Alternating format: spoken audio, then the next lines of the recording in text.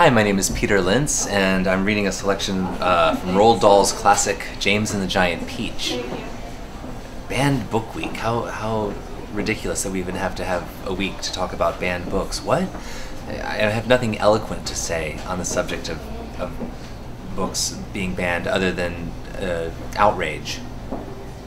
Outrage. So I am proud to read from this once banned book. James and the Giant Peach? Really?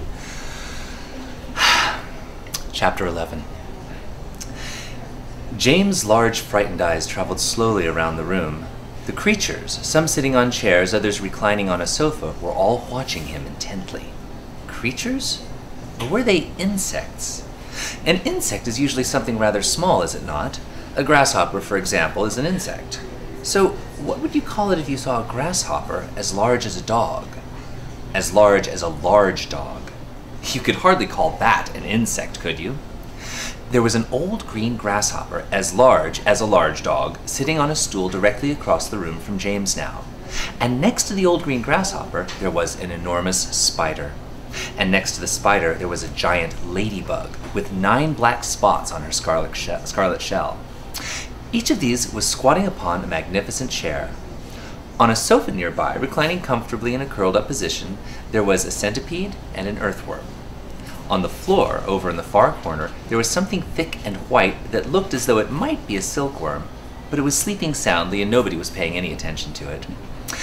Every one of these creatures was at least as big as James himself, and in the strange greenish light that shone down from somewhere in the ceiling, they were absolutely terrifying to behold. "I'm hungry," the spider announced suddenly, staring hard at James. "I'm famished," the old green grasshopper said. "So am I," the ladybug cried. The centipede sat up a little straighter on the sofa.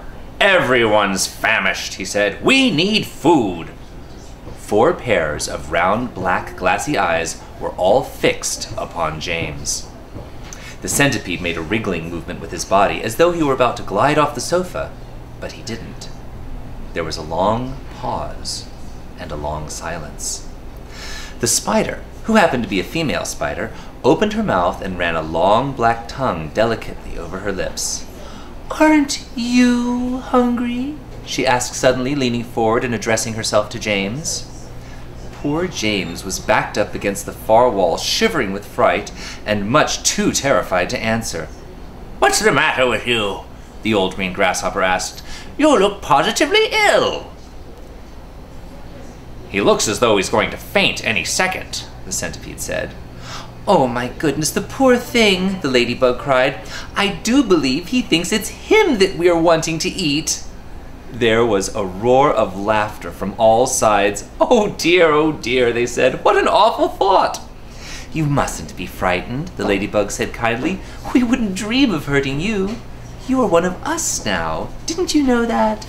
You are one of the crew. We're all in the same boat."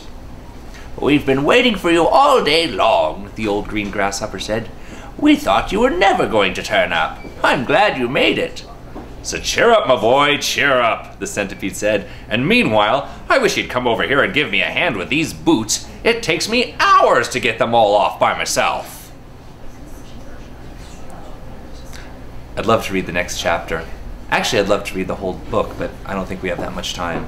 James and the Giant Peach. Banned? What? It's an